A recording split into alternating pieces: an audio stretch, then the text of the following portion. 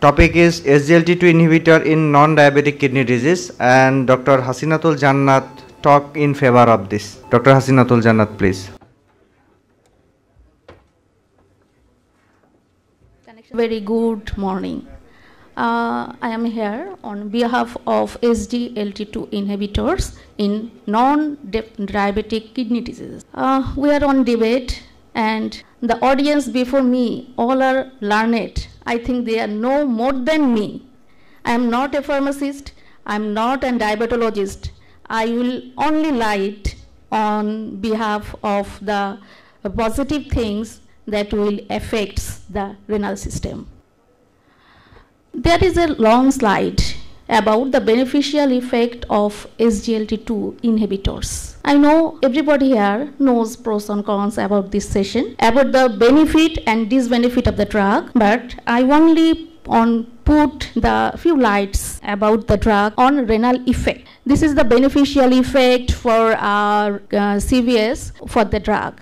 We all know that this drug is a anti-diabetic agent.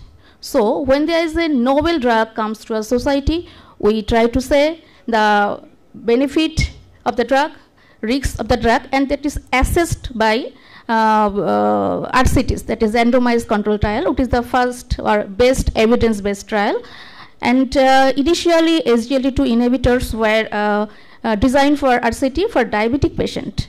But during the RCT, they include diabetic and non-diabetic, and they show that there are benefits not only for diabetic patient but also non-diabetic patient. And we know that diabetes is a disease which affects almost all parts of our body, and if a drug gives positive vibes on not only diabetic but also the target organ that affects the diabetic, so it will be very better than only diabetic anti-diabetic agent that can help us.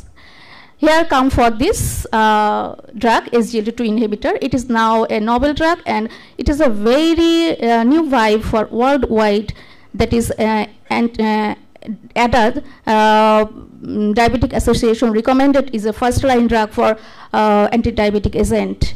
But during a lot of studies about the diabetic and non-diabetic cases, they show there are some primary and secondary outcome. The primary outcome was diabetic control and some beneficial effect, that is heart failure mortality, renal failure mortality, all as decreases with this diabetic agent.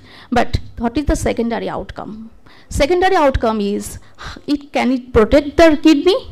Can it decrease the protein secretion by kidney?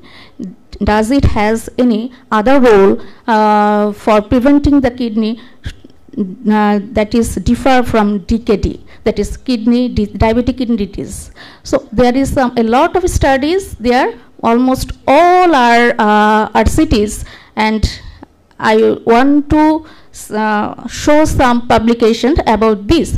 That is the DAPA-CKD trial, one of the largest CKD drugs trial, that is include above 4,000 people, both diabetic and non-diabetic. It is about 60% patients were diabetic, and above the 60% were non-diabetic. And they, where it is as it is RCT, both has same character of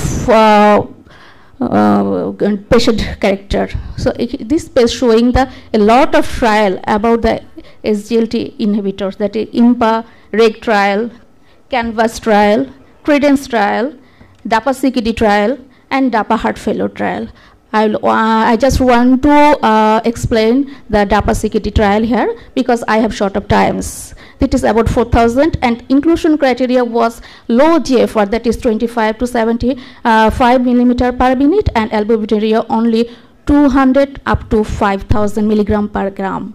And where there is a 6 to 8% type 2 diabetes, and rest of them are non-diabetic, average time period was 2.4 years.